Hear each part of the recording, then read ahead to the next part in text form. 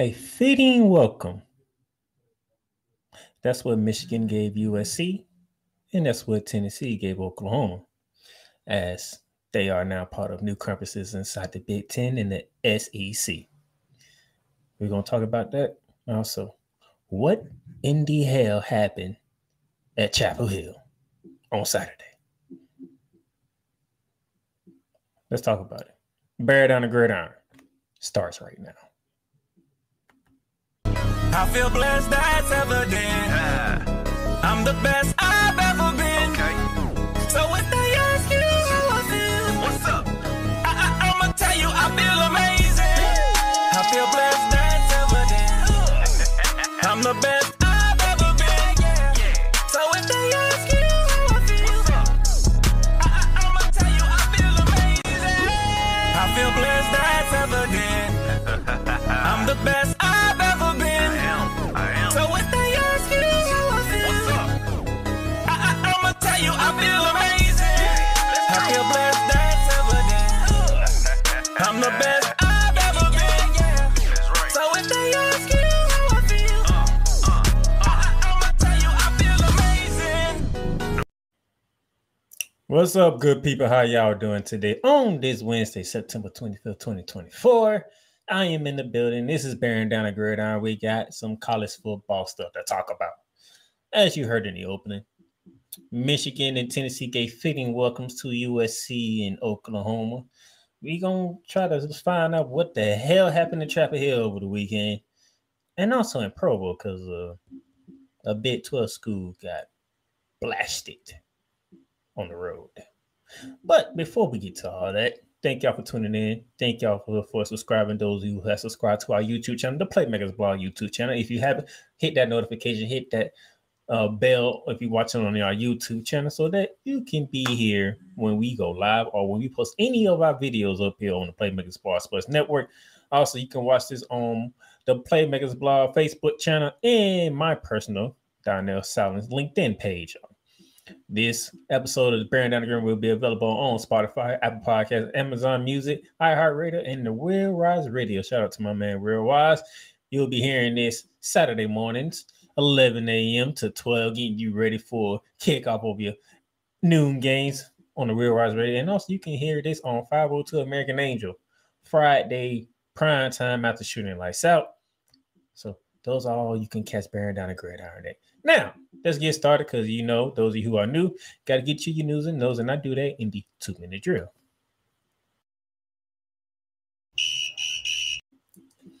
And to begin our 2-minute drill, Memphis, Tulane, South Florida, and Texas San Antonio all commit to the American Conference amidst interest from the Pac-12.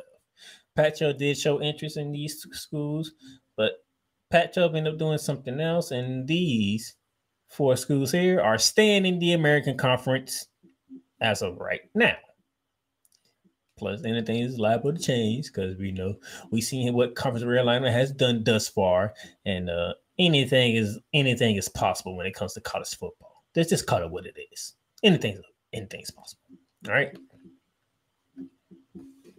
Quinn Ewers questionable for the SEC debut of Texas when they play host to Mississippi State this weekend. Archie Manning did look good. He had his little struggles early on, but overall looked good in his first career start in college. So necessarily won't be a bad thing to see Archie Manning start on Saturday. But you would like to see Quinn Ewers, get his taste of the SEC football. Because he has been the starter quarterback for the last 2 seasons and then this season. So we want to see him get his shine. But Archie Manning versus Mississippi State shouldn't be a problem. You still got Georgia on the schedule. You still got Oklahoma on the schedule. So I'm pretty sure they can get Quinn Ewers back for the big games. If Archie needed to start this game, it shouldn't be no problem. I think Texas can handle business at home against Mississippi State. All right? No problem. Now let's get to a little more serious news. Tropical Storm Haley forces FMU to postpone Alabama A&M game. Yes, those of you who know me, yes, I am living in the state of Florida. And yes, we do have right now that is a tropical storm Haley bearing down through the Gulf Coast, not the Atlantic Coast, the Gulf Coast coming. So not only Florida, looking at Florida, Louisiana, Alabama, Mississippi State too, I think. Yeah, the state of Mississippi as well. All could be impacted within the next 20, I would say the next 12 to at least 12 to the next 72 hours. Going into the weekend, if I'm being honest, it's possible. So yes, Florida A&M postponed their game against Alabama A&M due to right now tropical storm Haley, who could be a hurricane in a short amount of time. Okay, so those of you who are in these areas, and I'm in one of them, I'm in Jacksonville, so it's possible I could get hit too. Hope y'all getting ready, getting safe, because there's a projection that Haley could be a hurricane category 3 by the time he makes landfall into Florida. So we want to make sure everybody's prepared, everybody's got everything that they need, and hopefully you are safe and sound when and if the hurricane hits. All right. Now, back to Pac-12, because Utah State accepts an invitation to become the 7th member of the rebuilding Pac-12.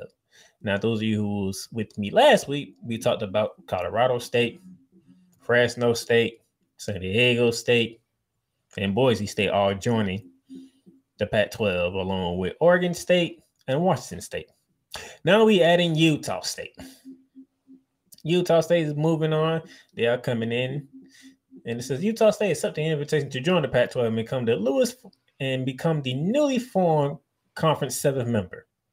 After receiving a formal application, the Pac-12 Board of Directors voted unanimously to admit Utah State into its league, effective July 1st, 2026.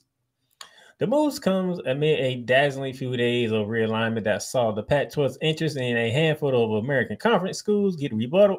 The Mountain West expect to retain a commitment from key member Air Force, and UVA's decision becomes uncertain after its commitment to the Mountain West earlier in the day was not formalized. Yes, this is getting interesting. Very, very interesting. Oh, my brother Coach Johnson's in the building. What's up? My man Coach said Pac-12 would have to reshape themselves as the state conference. How about the Pacific State Conference? Because the PAC really stands for Pacific Athletic Conference. So let's drop the A and put the S right there. Pacific State Conference, because you got all the states. Washington State, Oregon State, Boise State, Colorado State, Utah State. That's state. Jeez Louise. But we're not done with the Pac-12 and their poaching of the Mountain West. Because UNLV says, oh, well, since Utah State is joining the newly formed Pac-12, I think we probably need to look at options for ourselves, because UVA is suspected to re-engage in conversation with the Pac-12 after its commitment to the Mountain West early in the day was not finalized. UVA agreed to moderate the understanding to return to the Mountain West, but that was predicted of all 8 remaining schools agreeing to stay. When Utah State decided to not return and go to the Pac-12, sources says UNLV officials agreed to pause and further explore their options. UNLV was set to take a deal from the Mountain West that included it and Air Force receiving a significant lump pay to stay in the league and be one of its linchpin.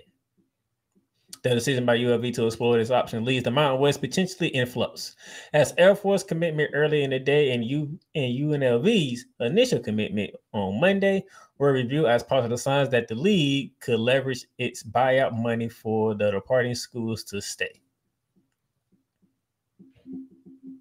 Well, I wonder if Air Force is going to reconsider now. And quite honestly, I was actually looking for the Air Force going to the American Conference, because you would have had Air Force, Army, and Navy all in one conference. That would have been something to behold. But I said that last week.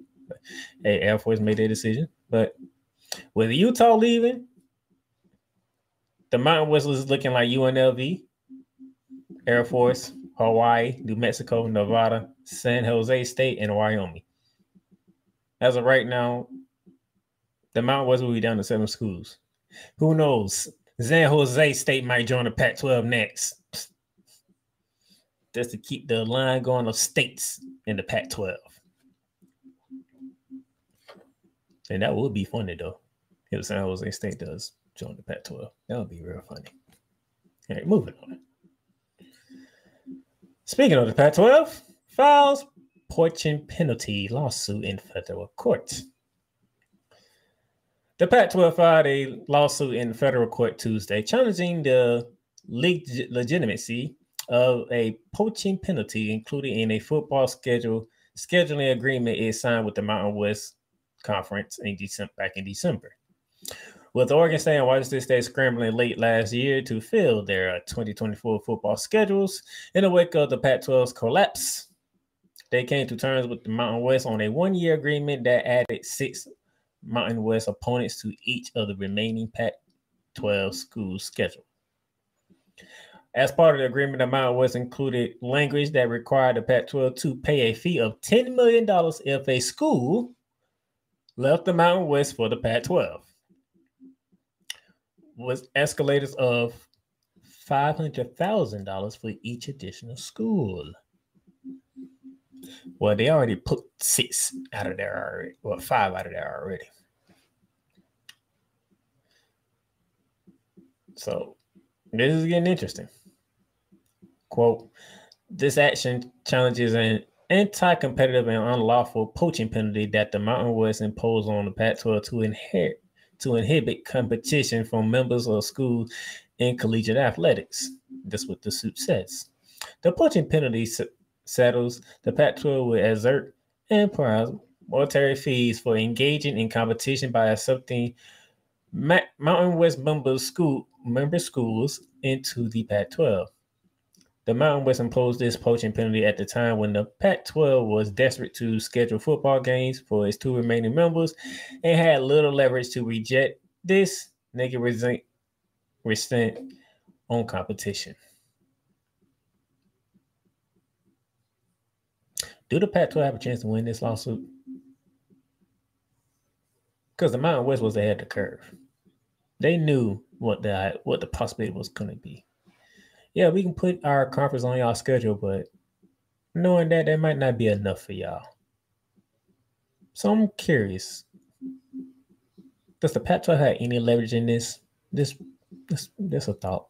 I'm not a law major. I don't know much about the laws and all this other stuff, the language and all that, but it does beg the question, what kind of leverage does the Pac-12 have, if they have any? Because the Mountain West seemed like they knew what was coming, and they was prepared, just in case. We got to get to the Mountain West. They was ahead of the curve. They was one step ahead. Nebraska AD requests no more Friday games except Black Friday. Despite a working atmosphere last Friday night at Nebraska Memorial Stadium, the school is not looking for a repeat event. Athletic Director Troy Denny said Tuesday he sent a letter to the Big Ten Commissioner Tony Patney requesting that Nebraska no longer host Friday night games other than its traditional Black Friday contest against rival Iowa, which take place every other year. Then he's speaking on the Huskers radio network, said he wrote a letter with support from the University Chancellor Rodney Bennett and the University of Nebraska System President Jeffrey Gold. Nebraska canceled in-person class Friday to allow students to prepare for the game against Illinois, which drew the school's 400th consecutive sellout. 400th consecutive sellout at Memorial Stadium. The Huskers squandered a late lead and fell 31-24 in overtime, which I'm going to get to in that game when we get to our grade down roundup. Then he went on and says, quote, just because of the size of the stadium and the locale, I don't think we want to be canceling in-person classes. I'm sure the students don't mind, but at the end of the day, the more we can avoid that, I think the better off everybody will be. Is this really an academic thing that you're doing here? I want to ask that question. Is this really an academic thing you're doing here? Or there's another reason that you don't want to put out there? I don't know. That's what I'm asking. Because you cancel one day of school. One day of school. So we can have a Friday night game in Nebraska, which was sold out. The student body was there. And I ain't going to talk about the game just yet. I'm doing it in the gridiron roundup. So what's the real issue of having Friday night game? Now, if you're saying this is strictly academic, okay. But I just feel like it's more to it than just canceling classes on us here and there Friday. You know? Now, if Cole is still watching, I would love to hear his thoughts because this is the kind of stuff Cole loves to talk about. This is the kind of thing Cole Johnson will talk about. Shoot, I might put it on the notes for him tomorrow morning so he can talk about it. I don't know yet. But I just want to know. But as I continue on, Michigan Athletic Director Wendell Moore spoke early this month on the Schools Conquering Heroes podcast, saying the Wolverines would not be hosting Friday night games. Other Big Ten schools with massive stadiums such as Ohio State, Penn State have resisted hosting Friday games. This season, 6 Big Ten schools don't play on Fridays, while 6 other will play 2 Friday contests, including first-year members USC, Washington, and Oregon. So I just want to throw the question. Are we doing this for academic reasons, or what is the reason why you don't want to do Friday night games? Why you don't want to do primetime games? Primetime games. This is a primetime game on a Friday. You ain't got to worry about people going out somewhere they shouldn't be at, drinking. They can drink at the game, enjoy the game, and go home. That's like plain and simple. So I have to ask the question. Is it really academics or there's something else to it that you don't want? Like, is it money? Well, what are we doing? Because if you're Nebraska, you just had 400 consecutive sellouts. And we saying 400. We talking about the years that you weren't even worth a darn thing. And you still had sellouts. So it can't. So I need to know something. What is it? Because I truly don't believe that it's an academic thing. I really don't. So it has to be more to it than that. So what is it? What is it? I have never seen Michigan. I can say this. I've never seen Michigan host a Friday night game. I've never seen Ohio State host a Friday night game. I don't know if Penn State ever hosted a Friday night game either. But you know how crazy it would be at College Station in Pennsylvania for a Friday night game and a whiteout, which they like to do. Man, look here. Cole Johnson says, strictly academic, clown stop line. These schools ain't making much money on Friday night versus Saturday night. As Chris Tucker would say, follow the money, follow the money. And he said it on Rush Hour 2, by the way. Oh, yeah, trust me, I know my Rush Hours. And I know which one he said it in. So I'm just throwing that out there because, like, Oregon, Washington, USC, the new members of the Big Ten, are only playing 2 Friday night games. So you telling me Nebraska, Ohio State, Michigan, none of y'all can handle 2 Friday night games in the season? Just 2? Even 1? What? Nothing wrong with a Friday night game. It's Friday night. The weekend began.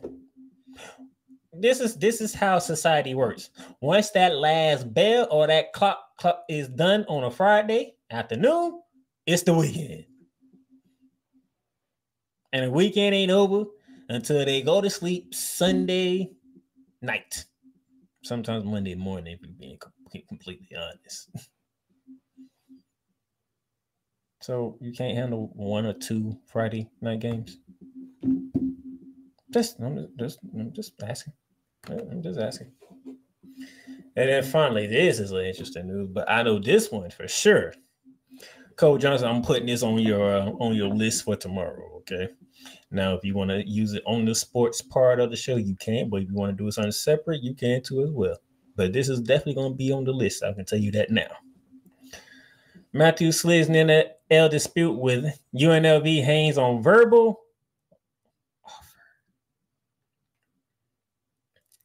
UNLV quarterback Matthew Sluker left the undefeated Rebels on Tuesday night over claims of unfulfilled verbal NIL promises from a UNLV assistant coach, a decision that illuminates the fragile current of the college football system when it comes to name, image, and likeness. Suka's agent, Marcus Komet, I see you. Marcus Komet tells ESPN that UNLV didn't come through on a verbal offer of $100,000 from an assistant coach. The quarterback's father, Barshiller, told ESPN that head coach Barry Odom later said in a phone conversation that the offer wasn't valid because it didn't come from him, but rather from offensive coordinator who declined to comment to ESPN. UNLV said Wednesday in a statement that Schuler's representation made financial demands upon the university and its NIL collective in order to continue playing. UNLV athletics interpret these demands as a violation of the NCAA play-for-play rules as well as Nevada state law, the school said in a statement. Quote, UNLV does not engage in such activity, nor does it respond to impending threats. UNLV has honored all previous agreed upon scholarships for Matthew Sluke. Close quote. Wow. You know,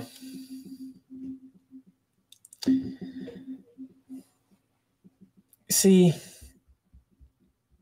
this is a very dicey situation.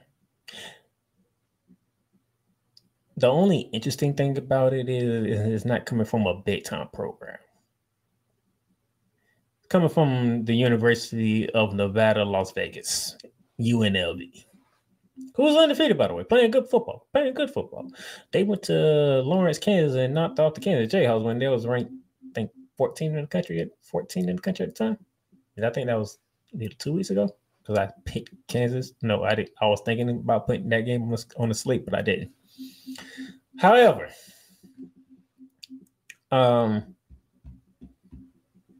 first of all, why is your assistant coaches out here making promises that they can't cash? That's the first thing. Okay. If the head coaches are the ones that are able to make this thing happen and not assistant coaches, then why is your assistant coach promising $100,000? I don't want to say the kid lying because I'm pretty sure I don't think he want to lie about getting paid $100,000 to play college football.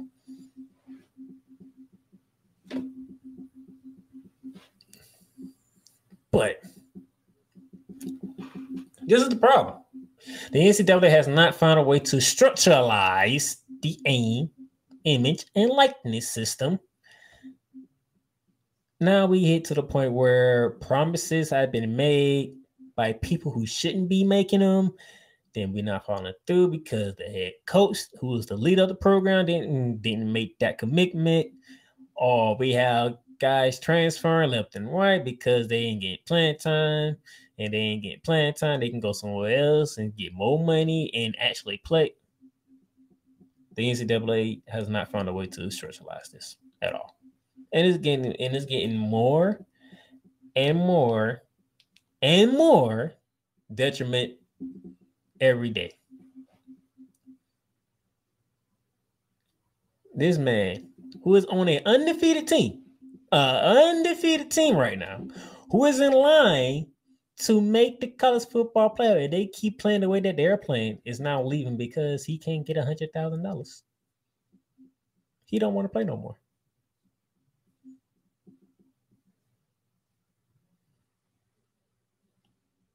So I asked the question, If your assistant coaches are not allowed to make offers to recruits, why are they out there recruiting then? I know you can't do it on your own, but guess what? You need to be involved some type of way, especially with this name, image, and likeness is out there. Because according to him, the assistant coach, he didn't say the head coach. He said the assistant coach offered him $100,000. But the head coach says, I didn't validate that. I didn't push that through. So what are we doing? What are we doing? Why is your assistant coach promising something that you're not going to validate?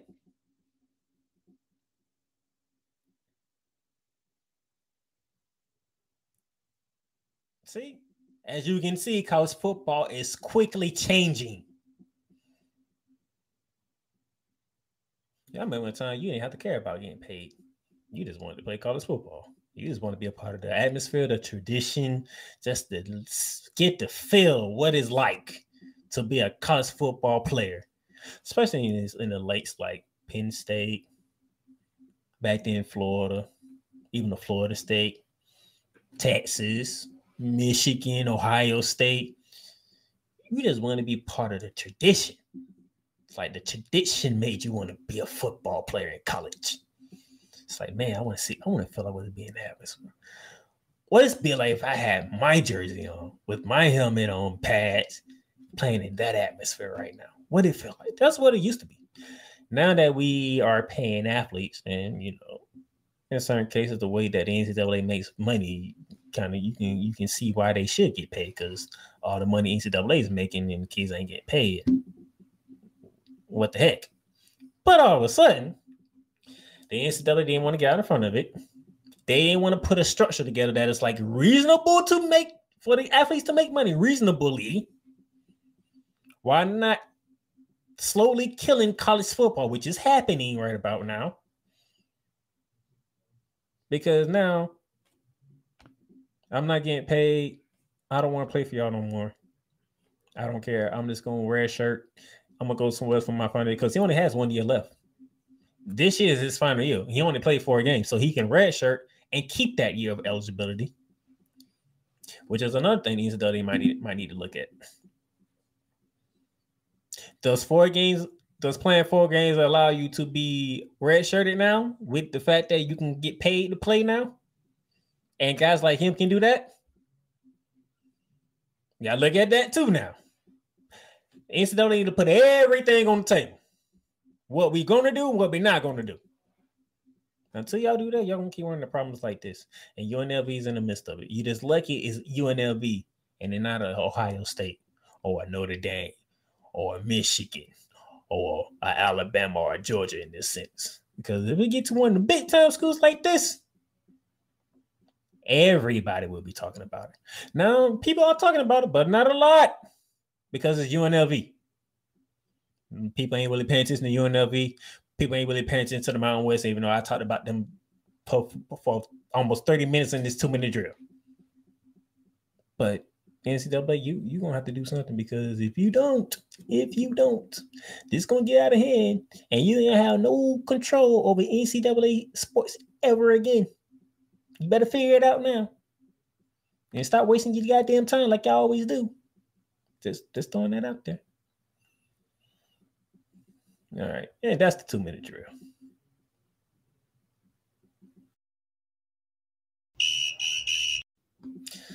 Before we go to our first commercial break of the day, Cole had some things to say.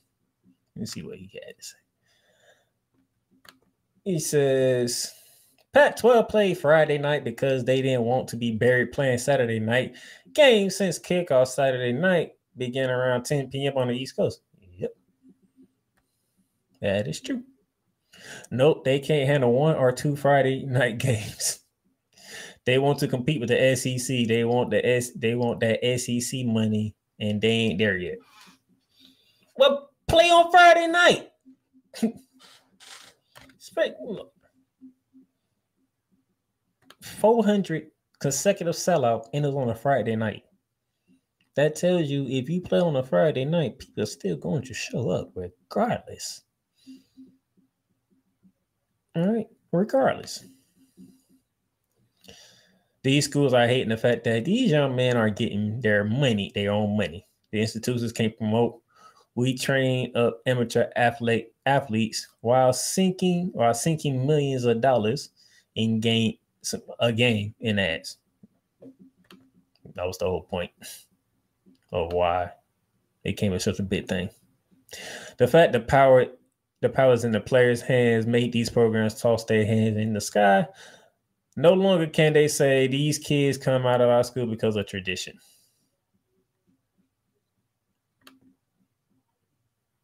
They want to be broken off that cheddar.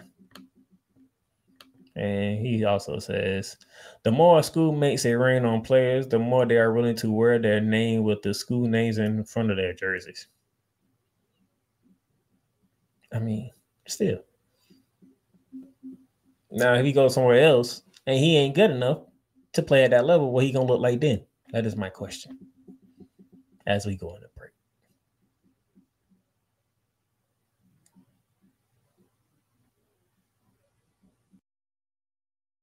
I love you morons.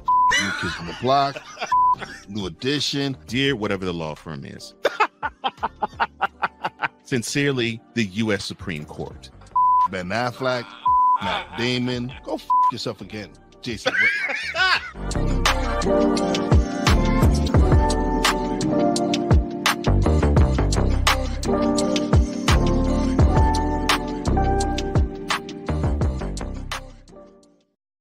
Whether it's news, the largest egg producer finds bird flu in chickens at a Texas plant, weather, devastating tornadoes rip through the heart of the United States, inspiration, a breast cancer survivor completed the journey of chemotherapy, and now begins a future one of matrimony, or sports. Michael Jordan is shown on a photo with Diddy. LeBron James has a video extolling the virtues of a Diddy party. This has been yet another beating a dead horse presentation. We got you covered.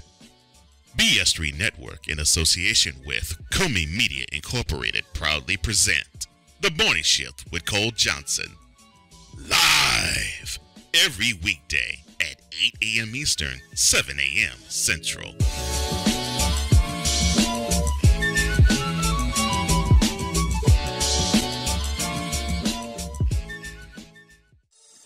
Shop hats and official sports gear at Lids.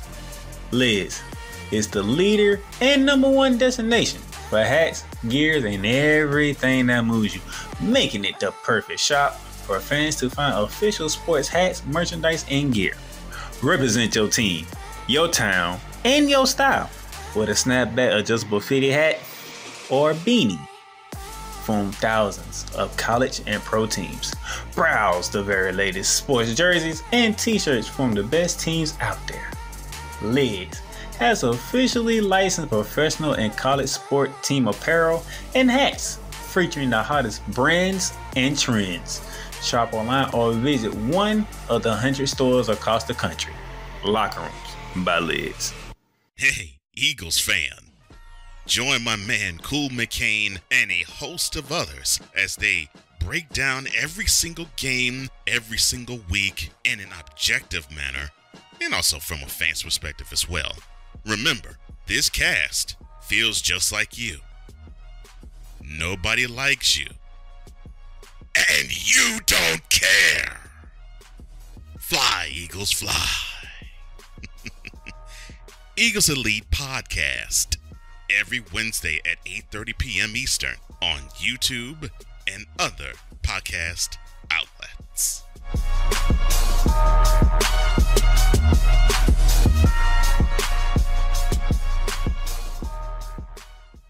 Join Ryan McCarthy. I became a Jets fan because Kurt the Frog was my favorite Muppet because he was green, and the Jets wore green. That's how I became a Jets fan.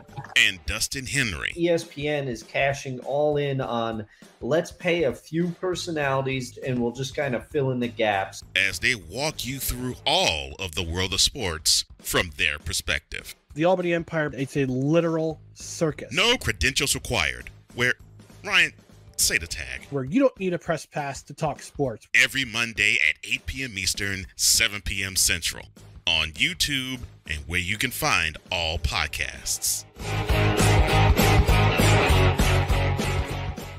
Rams fans all around the world. It's a beautiful thing to be a Rams fan right now. Stafford's back.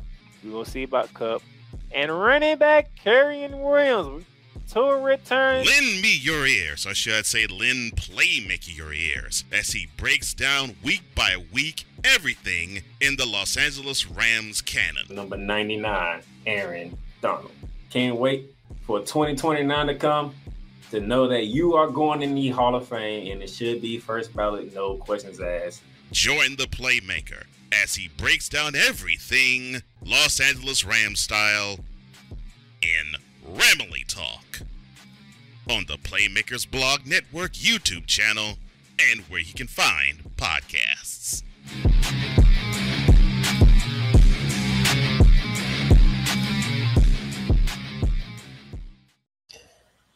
All right, welcome back to Bearing Down the Gridiron right here on the Wednesday.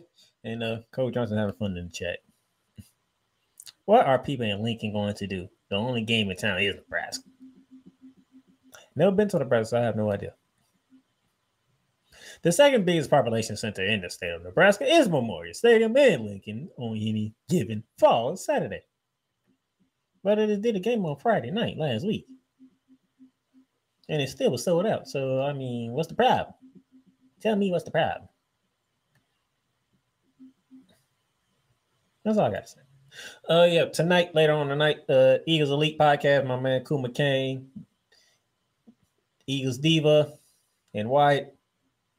They're going to talk about a nice victory for the Philadelphia Eagles down in the Big Easy, the New Orleans, Louisiana, over the New Orleans Saints, holding down the number one offensive team in the NFL to only 12 points in their own building.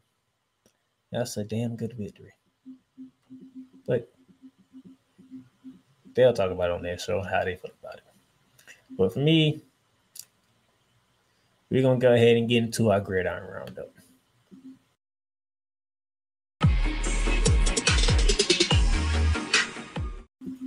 And to begin our gridiron roundup, we're going to start right there what we've been talking about. Lincoln, Nebraska. It was the 22nd Cornhuskers hosting the 24th ranked Fighting Illini. It went in overtime because somehow the Nebraska Cornhuskers could hold on to a late lead. Illinois scored, and it went in overtime, and they shut them down in overtime. They got the ball. Illinois got the ball first, scored right away. No time, no wasted, scored. And they shut down Nebraska in overtime.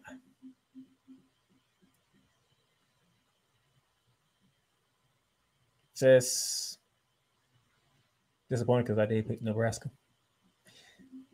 After what they did, after what they were showing, I did not think Illinois would be able to do another stunner because I like how they stunned Kansas. I didn't think they was going to stun Nebraska, and I was wrong both times. So great job, Nebraska. Gave you faith and you blew it. At home, too, by the way. Matter of fact, the one against Kansas the one against Kansas was in Illinois. Champaign, Illinois, by the way. But yeah, Nebraska blew it. That was Friday night on the 20th. 21st was a Sunday. And we saw, well, these are the numbers. Don't care. We saw Clemson. Looked like the old Clemson. Woo-hoo, 59-35 beatdown. And then, what in the blue hell happened in Chapel Hill? What in the blue hell happened in Chapel Hill? We're gonna talk about that. There's no way I'm not going to talk about that. And then the big one of the first big one of the early afternoon, the 3:30 slate, USC first Big Ten matchup in the Big House against Michigan. But first, we're going to Chapel Hill, goddammit. What in the hell happened here? What in the hell happened here? Now, those of you see the big 70 right there, right? Don't even worry about them scoring 70. Look what they did in the first half. They were up 53-21 at the end of the first half. What in the hell happened, Mike Brown? What kind of team did you put on the field in Chapel Hill? What was that? And the thing is, they scored in every way that you can think of imaginable that James Madison scored. They scored on offense, they scored on defense, and they scored on special teams. All in the first half. What the hell was going on? I mean, last year you started off great, and then you fell off right around basketball season, which is ironic because you see what Cole Johnson put in the chat, which is very ironic. James Madison played at basketball school. Bruh, basketball season started in November. Y'all ain't even going to wait to November because that's when you fell off last year. You fell off in November. You ain't even going to wait November this year. You're just going to fall off the mount right away. And you came in undefeated. Both of y'all came in undefeated. You were 3-0. They was 2-0. And they walked in there. And dropped 53 in 1/2. 53. I was like, this is really happening right now. What the hell is this?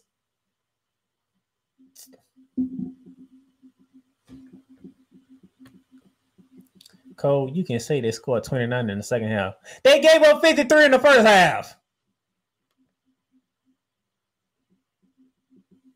That's still a big difference. We're talking 24 points. We're talking 4 possessions.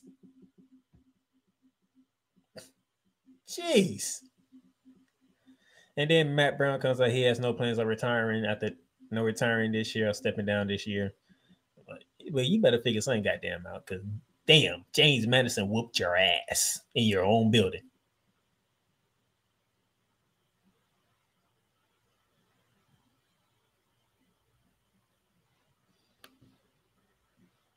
North Carolina's football team allowed a basketball score to take place on the gridiron. Yes.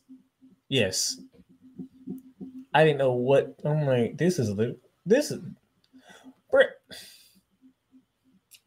If I was able to watch that game, I would have, because I would have loved to see the look on the fans' faces to see this. Like, this is legit happening to y'all right now.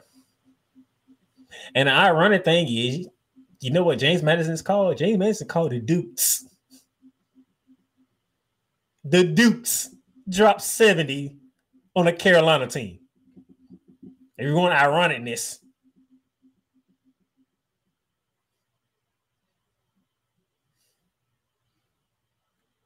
The Dukes dropped 70 on Carolina. And I'm pretty sure the Duke University was having a blast with them after that. Damn, we ain't even get to y'all yet. And Duke's already beat you. But, man, look here. Let me move on here. I got to get through this. Look at this man, Chris Well, threw 3 touchdowns and 2 interceptions, while Barrett III threw 5 touchdowns. 1, 2, 3, 4, 5. 5 touchdowns on the North Carolina defense.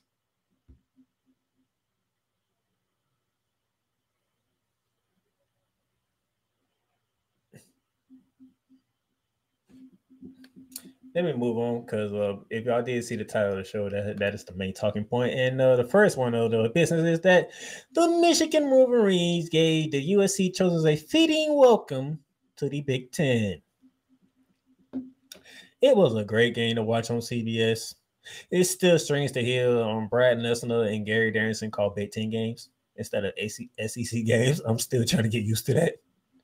And also still trying to get used to Kurt Herstreet and Chris Fowler calling SEC games at prime time, but I'm gonna get to that later on when we get to Tennessee. But a fitting welcome to the Big Ten. Michigan gave USC 24-27, damn near on a walk-off touchdown. And the simple thing is, what played USC last year showed up against Michigan. You can't tackle the freaking ball carrier. Let me go to the statistics.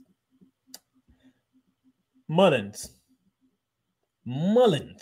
broke 4 tackles when he went for like 60-something yards to set up his game-winning touchdown on the final drive of Michigan?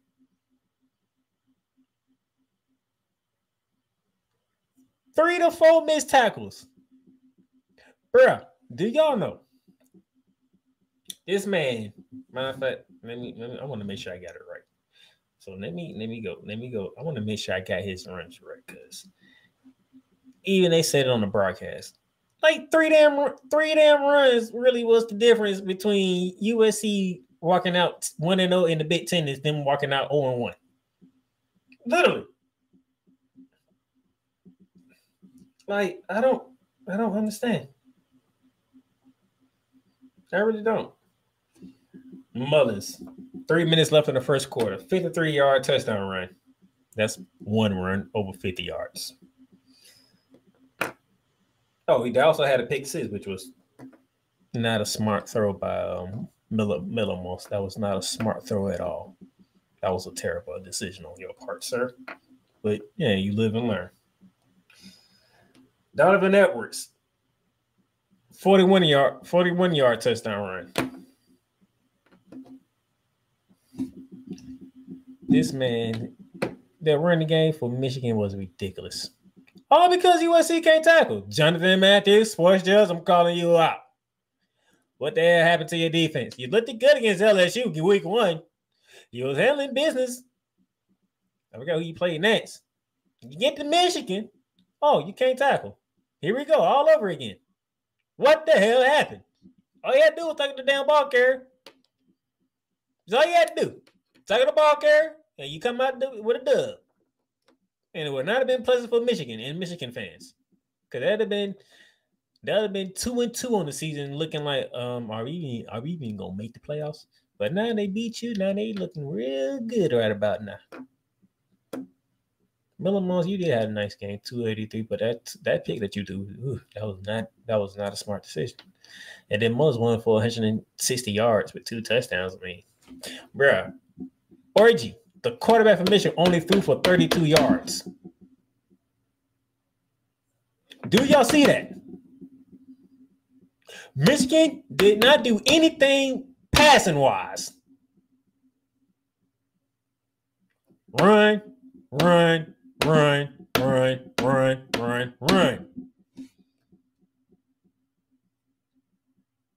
And you know they gonna run. That's the crazy part. You know what's coming. And y'all can't stop it. And y'all just can't stop it. Michigan let it through for 32 yards. They ran for 290 yards. What? Oh my gosh. I just don't know. I just don't know. USC, welcome to the Big Ten. Continue on our slate. LSU, they took care of the other LA school. That would be UCLA Bruins. They dubbed them up 34-17. I'm gonna come back to Oklahoma State and Utah. But shout out to SMU. Cole, I know you didn't like this game too much, but I didn't expect SMU to drop 66 on them. I did not expect 66 to get dropped on TCU like that. I really did. Damn. Just damn. 66. Well, we know who owns the Dallas area this year. But let me get my laugh on. Well.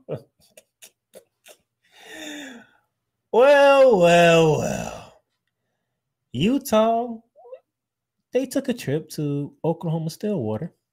They faced off with the Oklahoma State Cowboys as members of the Big 12 for the first time. And you know the title says a fitting welcome. And we had a picture of Michigan and Tennessee. We didn't have a fitting welcome, but a picture of, Mike Gundy and the Oklahoma State Cowboys, because guess what? They could not beat Utah. 22-19, and the score wasn't even that close, to be quite honest with you. As you can see, they scored 16 points in the fourth quarter. That tells you what Utah was doing to Oklahoma State. And it's quite funny because if y'all recall, do y'all know who I picked to win the Big 12?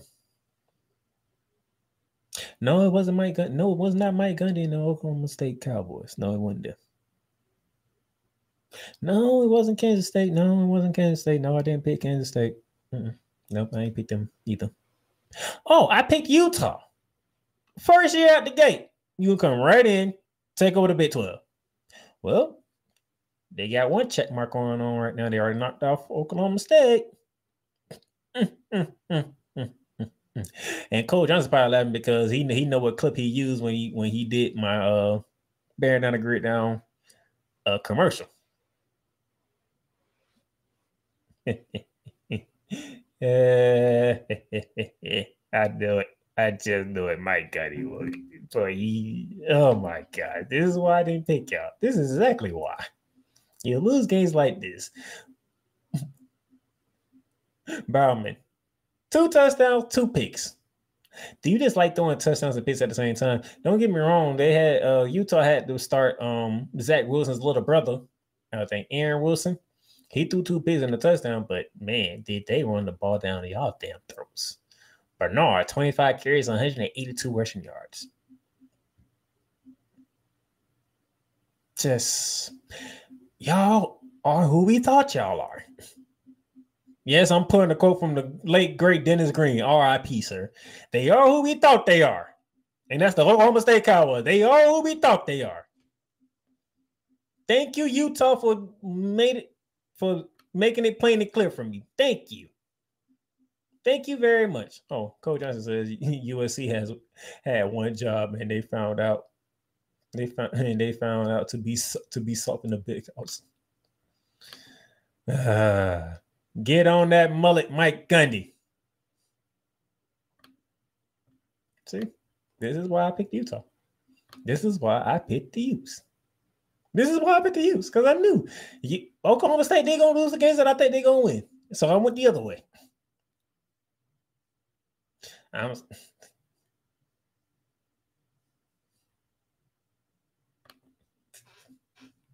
can't deal with you, okay? I can't deal with you.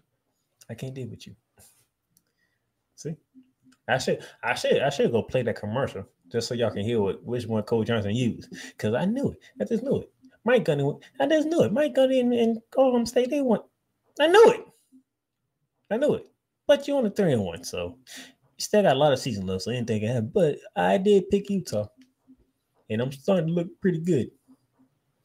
Michigan State, where it was in Boston to take on the Boston College Eagles, and I was like, I don't know how this game is going to go. Both teams look good, but I'm going to roll with the home team. And it was bandana night, too. I was like, yeah, I'm glad I picked Boston College because bandana night, I don't like picking against Boston College. Well, most of the time when they had bandana night, I usually go against Florida State, so I had no choice but to pick Boston College. And most of the time, he would go Florida State way, which would suck. But this time, they did bandana night against Michigan State. I said, I gotta go Boston College, and Boston College did me right. We're gonna talk about Tennessee and Oklahoma, but real quick, the one at the bottom, the one that says 13 KSU 9 final 38 BYU.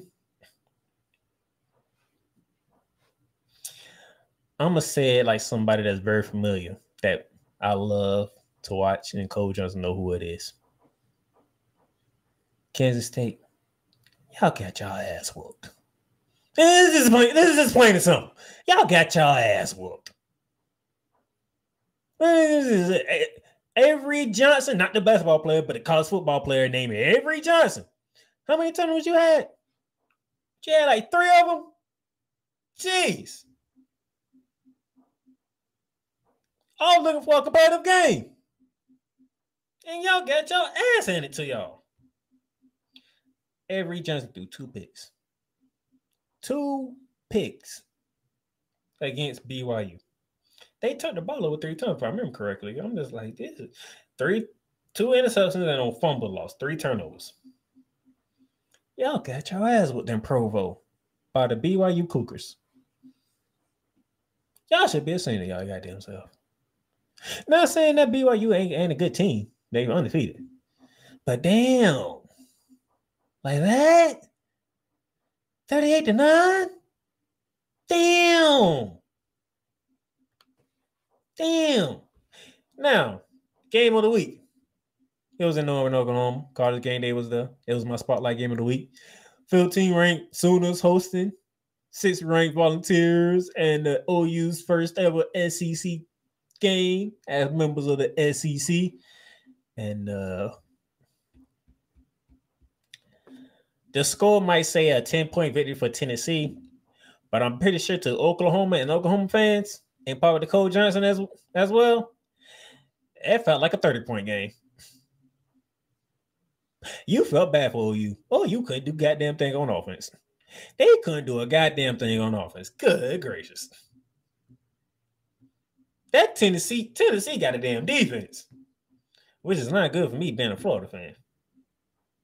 But they got a damn defense. Good gracious. The offense of Tennessee was struggling, but you wouldn't know because that Tennessee defense was on top of OU. They was on top of it. Look at that. Look at this. 10-3 after 1. 9-0. So it was 19-3 at halftime. It was 22-3 going to the fourth quarter. That defense was on their ass. OU couldn't do nothing. Zip nada. It was you felt bad for Oklahoma. Except for Cole Johnson because he's a Texas fan, and anytime Oklahoma can get beat, especially in embarrassing fashion like Tennessee did to him, Cole Johnson's going to eat it up and love it.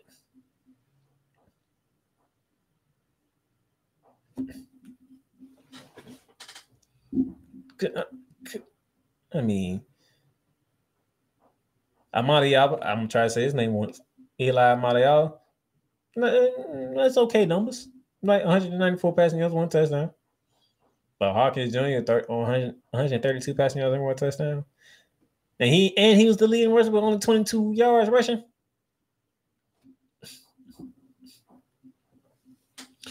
Now, I'm going to let y'all know. Coach Johnson, he don't like seeing quarterbacks being the leading rusher on any football team. He might make an assumption because it is Oklahoma. But when your leading rusher is your quarterback and he only got you 22 yards, damn. Just damn. That's it. That's all you can muster up for your leading rusher is 20. Oklahoma ran the ball 34 times as a team. Do you know how many rushing yards they had as a team? As a team, they ran the ball 34 times. 34 yards. 36 yards. 34 carries, 36 yards. That is an average of 1.1 per attempt. 1.1 per rush. 1.1. That was Oklahoma's running attack. Now, you probably ask me, well, I bet Tennessee didn't do much better. 52 carries, 151 rushing yards. That's almost 3 yards a carry.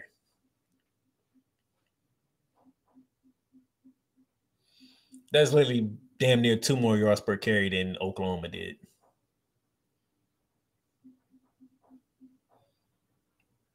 That's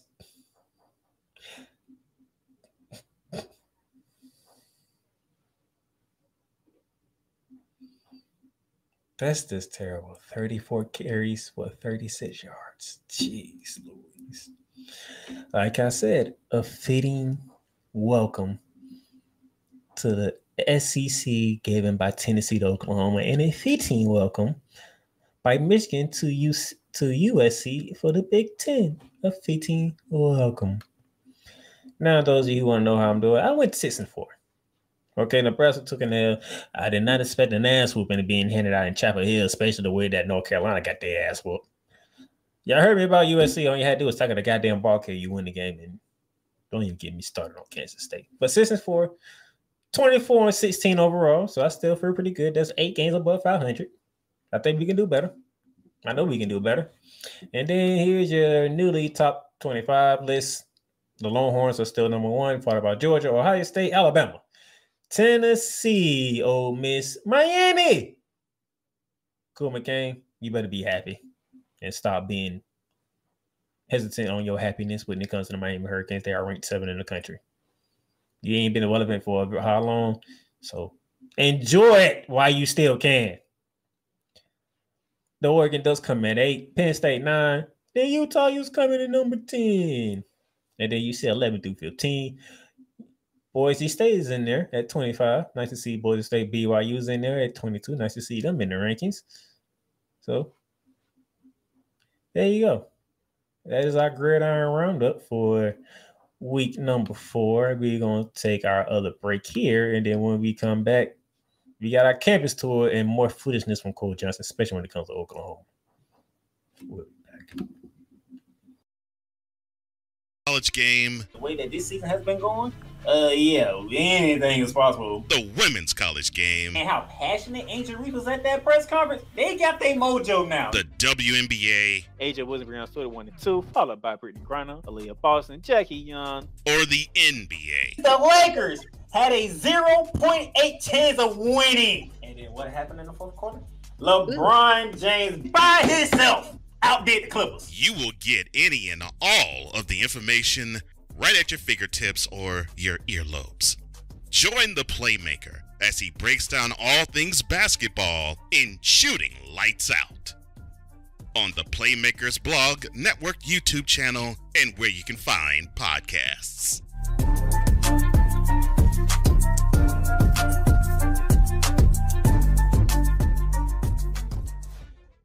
The Big Ten. How would people on the campus of Ohio State University, how would they look at Ryan Day? The SEC. Until somebody can show me that they can beat Georgia outside of Alabama, I got to roll with the Bulldogs. The Big 12. Mike Gundy, show me something. I picked you last year, okay? The ACC. I need Dabo Sweeney and the Clemson Tigers to show me that they are understanding what the mission is at hand. And the Pac-12. Whoa. I'm sorry, the Pac-2. Join the Playmaker as he breaks down every single week all the hot college football games, bearing down the gridiron on the Playmaker's blog, network, YouTube channel, and where you can find podcasts.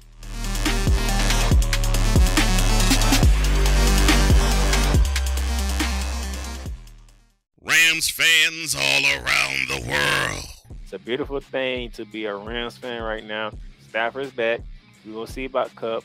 And running back Kyren Williams to return. Lend me your ears, or should I say lend Playmaker your ears, as he breaks down week by week everything in the Los Angeles Rams canon. Number 99, Aaron Donald. Can't wait for 2029 to come to know that you are going in the Hall of Fame, and it should be first ballot, no questions asked. Join the Playmaker as he breaks down everything Los Angeles Rams style in Ramily Talk on the Playmaker's blog, network, YouTube channel, and where you can find podcasts.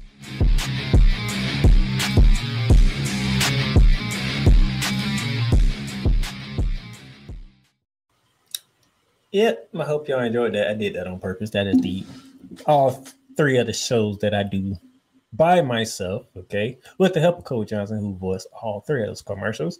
Wanted to give him some love on that. Thank you, sir. And you heard what clip he used from the Big 12, right? And you see why I went Utah instead of Oklahoma State. Thought it's fun that y'all should know that and get to hear it and see it for yourself. So, thank you for that. And the foolishness of Coach Johnson continues. Quarterback should never lead your team in rushing. Ever. Can't do it. Can't do it. Thank you, Tennessee. Why keep talking? Nope, I'm not doing it. Nope. That's what it's gonna stop right there. You will not get me the same Rocky Top. That would never happen on this show. Never. And then he used what I did to Kansas State to Oklahoma. Oklahoma? You got your ass whooped. He said, and I love it. Stephen A. Smith laughed when the Cowboys lose. Told you the foolishness with Coach Johnson never ends. Oh, yeah. No. Texas A&M ranked again? How dare they rank those scallywags? They lost to a school that just got beat down by Northern Illinois. Boo! Well, if you was paying attention, you would have known that that's the only loss thus far. So let's see if they can keep it. Because now, let's get to our campus tour, shall we? Oops, there we go.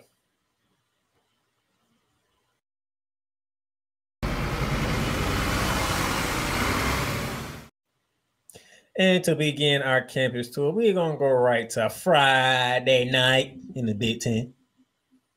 Washington. Ooh.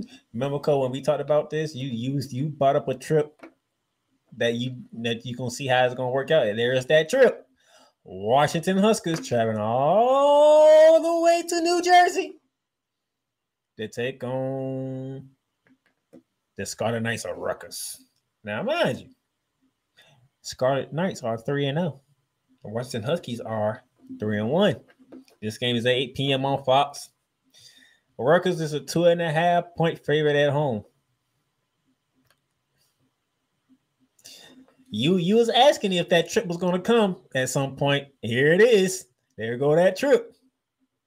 That's that trip. Would it be too much for Washington to handle the fire all the way across the country? I mean, all the way across the country. Like Seattle's like up here. Okay, let me put my finger. Seattle's like up here in this corner right here, and they going all the way across the whole country just to get to Rutgers. That's interesting. Then it hit the Saturday slate.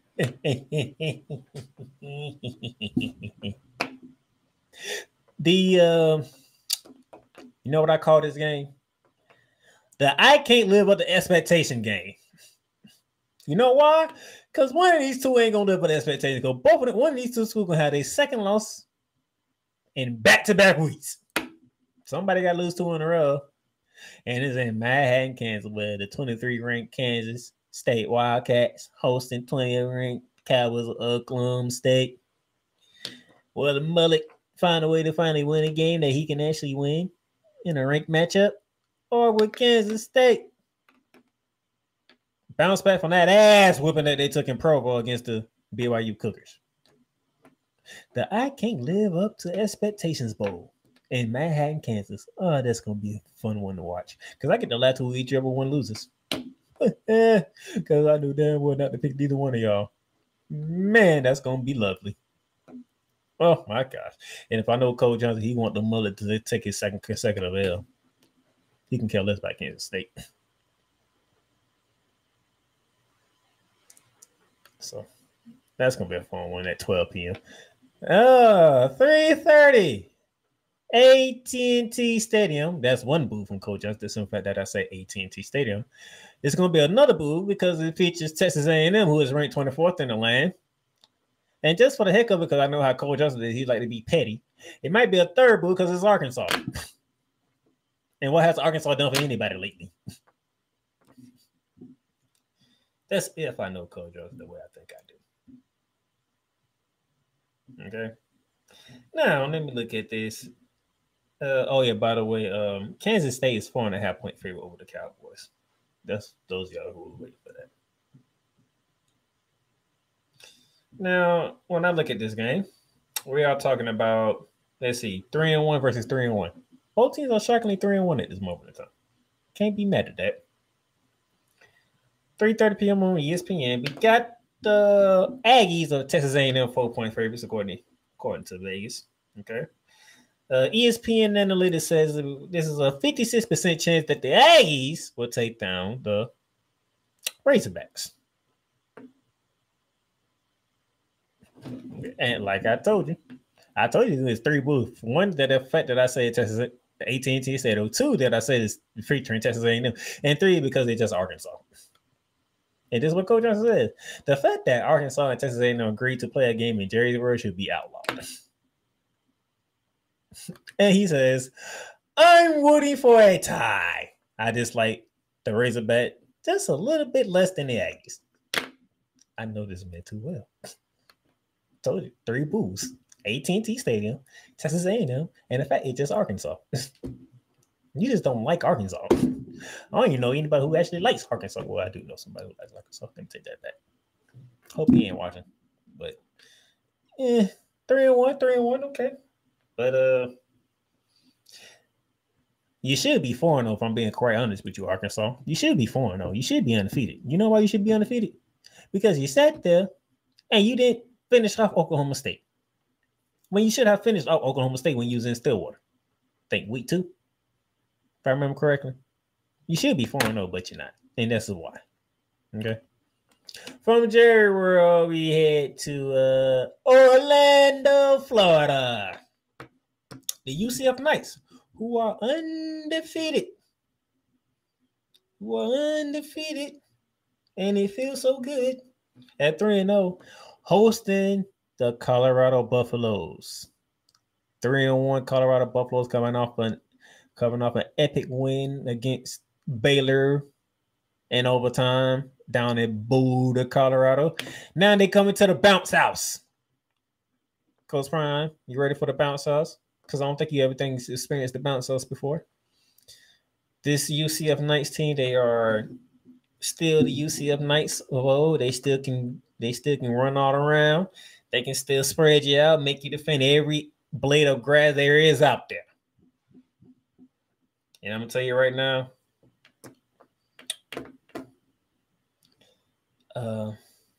if I was to tell you this spread, y'all gonna laugh y'all behinds off. I'm looking at the spread. That thing says 14.5 in favor of the UCF Knights. Oh my gosh.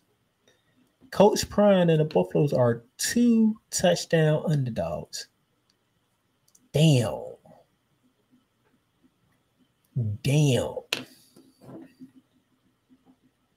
ESPN Analytics says it's an 82% chance of UCF winning. They're not even giving Colorado 18%. It is 17.8%. Good gracious.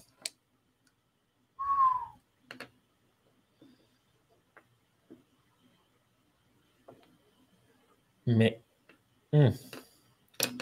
If Coach Prime is using this as billboard material, I don't feel so good about the Knights.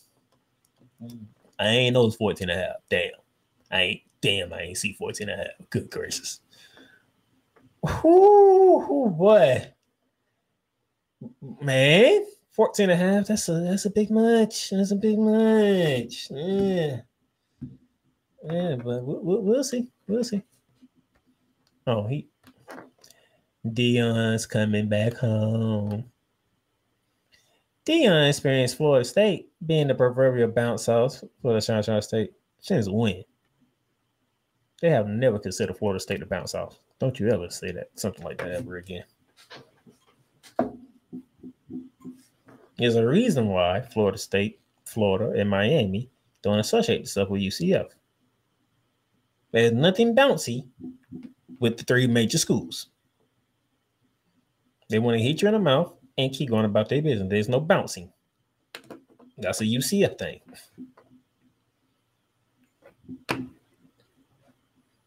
And speaking of bouncing, Notre Dame trying to bounce back in a very, very important game at home against 15th-ranked Louisville. Because if Notre Dame loses this game, you can kiss the playoffs goodbye. As well as me too, because I put y'all in my playoff system. So that's I'm gonna need y'all. Marcus Freeman, you can't lose this game. You can't lose this game. But it is Louisville, and Louisville ain't be getting talked about. Louisville has been flying under the radar, handling business, going about their way, just winning 3 games, being 3-0. But Notre Dame is a 6.5-point favorite. 6.5-point favorite, okay? That's Notre Dame. Can they live up to expectations? Because ESPN has the faith in them. If I'm looking at this right, 67.6% chance of winning is the Notre Dame Fighting Irish, and only 32.4% is in favor of the Louisville Cardinals. Very, very interesting to treat an undefeated team like Louisville this way. Very, very interesting by ESPN. Look at. See, this is why I can't deal with Coach Johnson and the foolishness. The foolishness from Coach Johnson. And that game is exclusively, by the way, just Notre Dame Louisville, exclusively on Peacock, not NBC. No. See, they put a fast one on people, Cole. This game is not going to be on NBC. This game is going to be on Peacock. Because I'm pretty sure Notre Dame fans are like, all right, time to turn the NBC to watch it. You will not be watching this game on NBC. This game is strictly on Peacock. Oh, they put one on y'all on this one. And watch how many people gonna forget this on Peacock and they're gonna turn to NBC and be like, where's the Notre Dame game at? No, it's exclusively on Peacock. Pay attention. Oh, they got them on this one. That's the funny part. I'm not even launching that comment. I refuse to. Speaking of exclusively on Peacock, 7 p.m. on Saturday. East Lansing, Michigan. Michigan State Spartans coming off their first defeat at the hands of Boston College. Now here come number 3 in the big bad wolf of Ohio State Buckeyes. Oh, exclusively on Peacock, 7 p.m. That's after Notre Dame and Louisville, by the way. And this is what Cole said. NBC was smart. Golden Domer fan would hate that.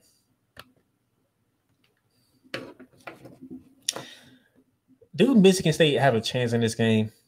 That's the question. Do they have a chance? Like, is there any hope for the green and white against the big bad Ohio State Buckeyes? ESPN says no. 92.8% Ohio State. 20 Michigan State is a 24-point underdog. 24. Have fun, Michigan State. Have fun. That's all I got to say. Sticking at the 7 p.m. time hour and ESPN. It's a sneaky, interesting game all of a sudden. Very sneaky, interesting game. The 2-1 Stanford Cardinals getting a big-time ACC dub in the Q-Dome against the Syracuse Orangemen. They go from the Q-Dome to the Death Valley in the ACC when they head to Clemson, South Carolina to take on the 17th-ranked Tigers.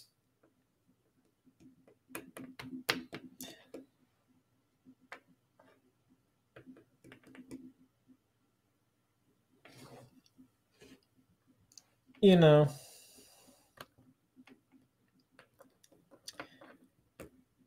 the fact that you see, this is how I know you didn't pay attention to last week's episode. Because if you did, you would have known I did not have fun doing that episode at all. And if you'll notice, I didn't even laugh at Florida State when I did the episode. So that's how I know you weren't paying attention there, sir. Because if you did, you would have saw last week's episode and you would have understood what I was going through last week. And ironically, both Florida and Florida State ended up winning last Saturday. Ironically. You might need to go back and watch last week's episode. And determine how much fun I had doing that. Talk about me having fun at Florida State Spencer. What's wrong with you? I didn't even have fun doing it last week. Why would I do it this week? Especially when they won. They beat Cal. Even though they shouldn't have won. For some reason, Cal can score points at Auburn, but they can't score points at Doak Campbell Stadium. Make it make sense. Stanford, even though they had a surprising start, nobody still believes yet. 21.5-point underdogs going into Death Valley.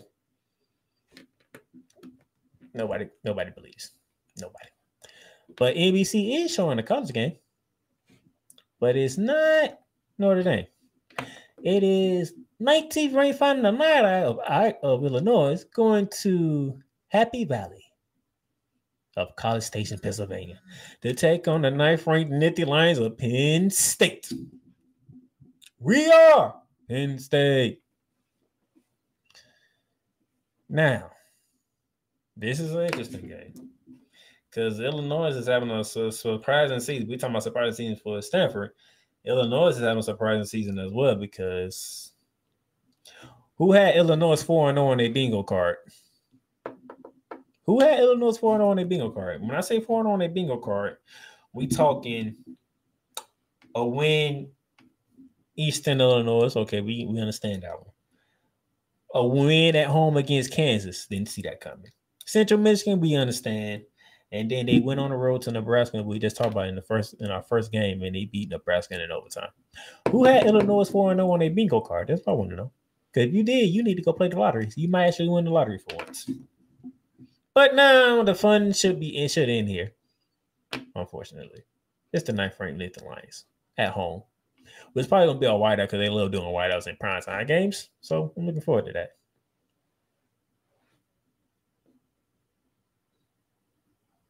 That's all I'm saying.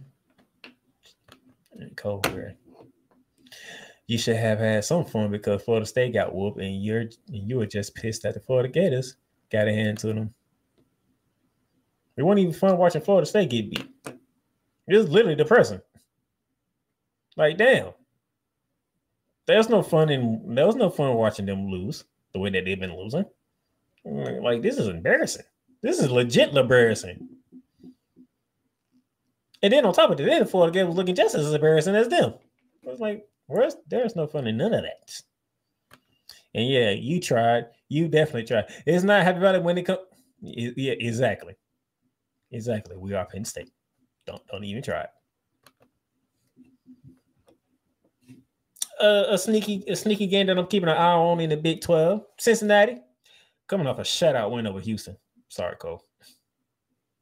Yeah, them Cougars got shut out by Cincinnati last week. I watched that game and was like, damn, Houston can't do nothing. Legit nothing. They got shut out. 34-0. If you want to know the score between Cincinnati and Houston last week, 34-0. They taking that and they going to Lubbock, Texas to take on the Red Raiders. If I know anything about the Red Raiders, they love offense games. They love shootouts. So I could see a shootout. Both teams are 3-1. I could see a shootout. But if Cincinnati continues to play defense the way they've been playing defense, Cincinnati might come up with a dub, even though they are 2.5-point underdogs going into Lubbock, Texas. And ESPN says 57.8% in favor of the Red Raiders of Texas Tech. Interesting choice there. Very interesting choice. And then we get to our spotlight game of the week.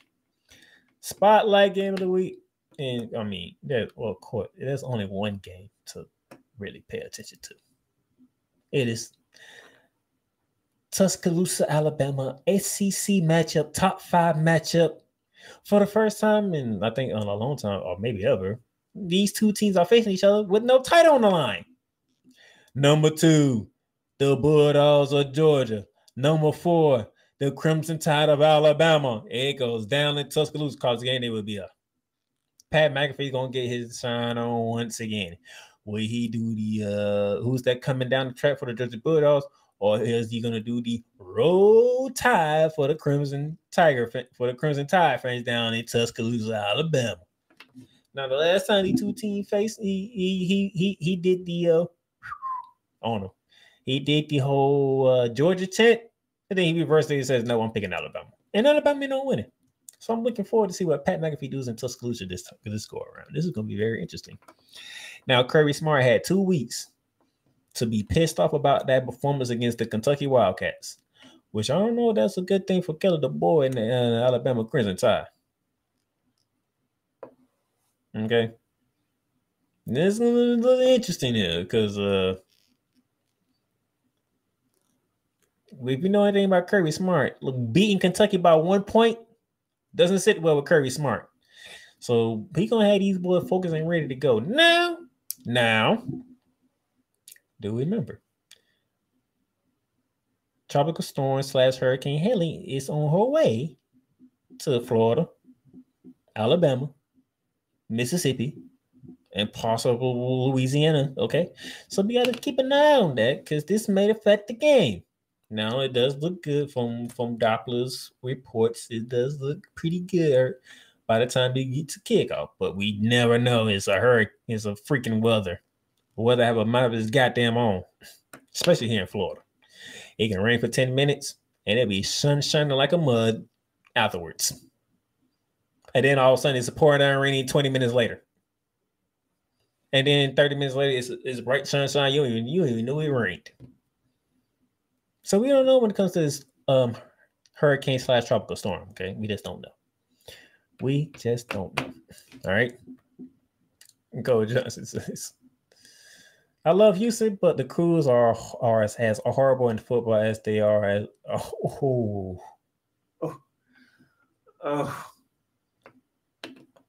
See, this is what happens when you're like me or Coach Johnson, and your fandom doesn't cloud your objectivity of the team that you love. I'm pretty sure that hurts Coach Johnson to say, but it's the honest truth. He also said it is strange.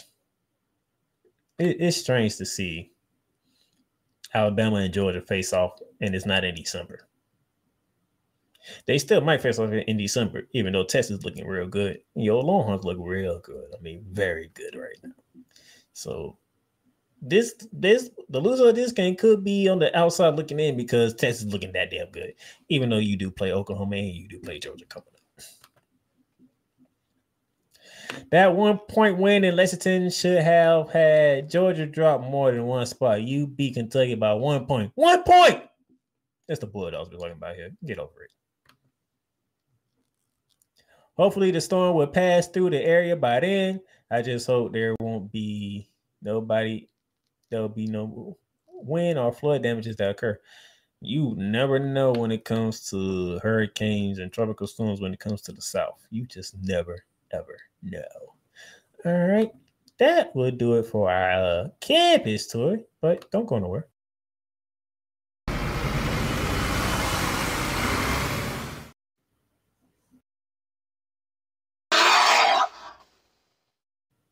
We're going to jump straight into our bear down play 10. Give me the Scarlet Knights. That's a long trip for the Washington Huskies. Even though I do feel like they should be pissed off on taking one on the chin, like Cole mentioned earlier, to Washington State out of all teams. Washington State, you couldn't beat your in-state rival in Seattle in September. No weather problems, no rain, no snow, no coldness, no none of that. Perfect football condition weather, and you can't beat Washington State. Give me Scarlet Knights. Might be an upset for y'all by me picking Scarlet Knights. Honestly, I just flipped the coin and like, who should I roast more? And it's probably gonna be Mike Gundy and the Oklahoma State Cowboys. So give me Kansas State to bounce back from that devastating ass whooping that they took in Provo and send Mike Gundy back to Stillwater with 2 straight losses.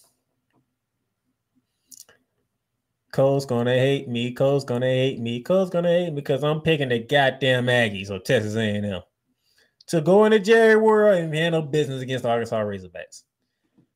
All right, you can hate me this week. I don't care, but I have to be objective and honest. I'm picking Texas A&M. Damn it!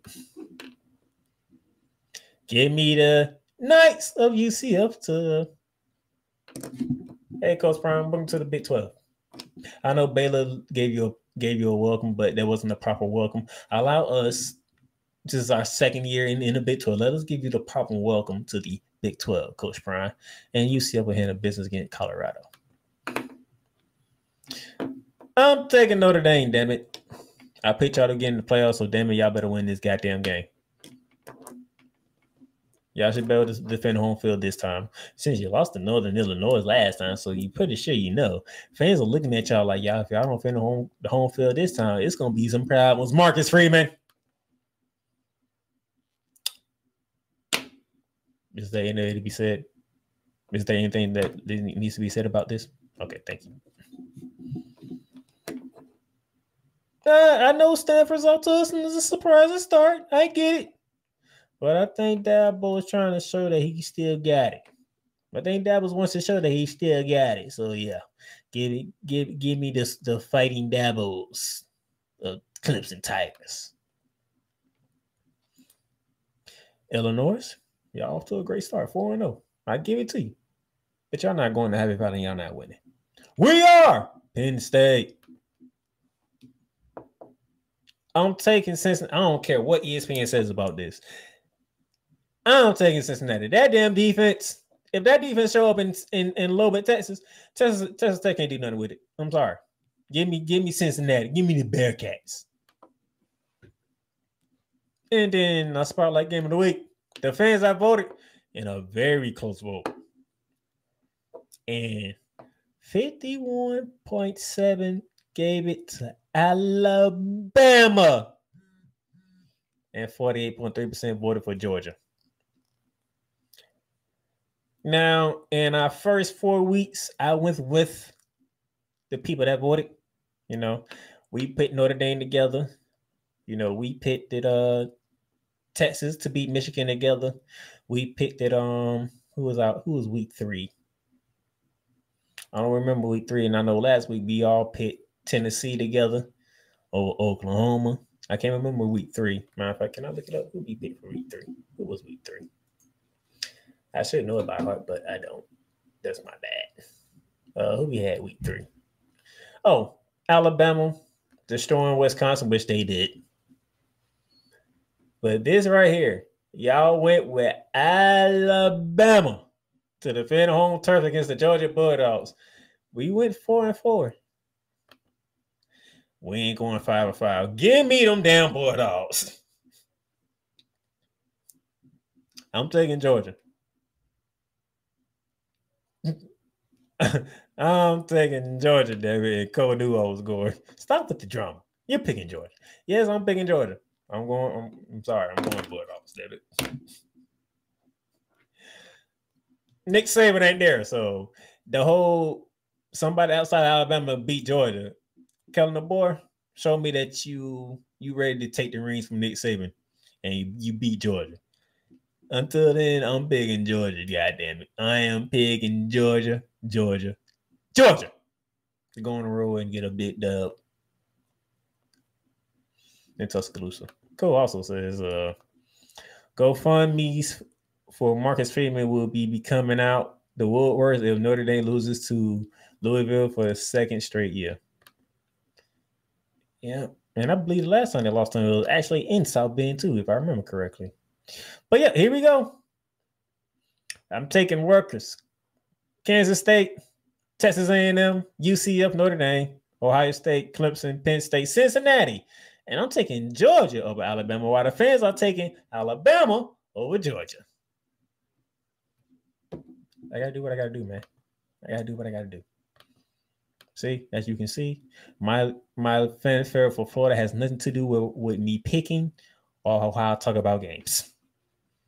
If I feel you're the better team, that's what I'm going to pick. And I'm picking Georgia. Hey, I picked Georgia to win the damn conference.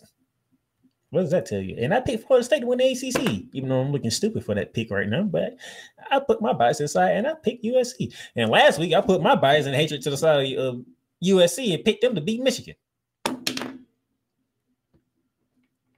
Right now, being objective is not working for me right now, if I'm being completely honest. But hey, this is what we do here on the Pessimistic Ball Network. We be objective. We be objective. That's what we here to do. But with that being said, thank y'all for tuning in to this edition of Bearing Down the Gridiron. You can catch the replay of this on Spotify, Apple Podcasts, Amazon Music, iHeartRadio. You can catch this live on 502 American Angel Radio in Indianapolis on Friday, primetime action after shooting the lights out. And then you can catch this Saturday, 11 a.m. Leading you up to kickoff on Saturday morning, college football day, on the Real Rise Radio. All right. For tuning in. Thank y'all. I am out. I will see y'all next Wednesday for more Bearing Down the Gridiron. But if you want to hear from me again tomorrow, I don't know what time yet, but tomorrow I'll probably be around about 3:30, 4 o'clock. Ramley Talk. Rams got their first win of the season. Happy about that. And we beat the big bad bullies, that is. So you catch me on that tomorrow. Then if you want to stick with college football, next Wednesday, right here, same time, Bearing Down the Gridiron. Your boy, the Playmaker, signing off. I will see y'all next week.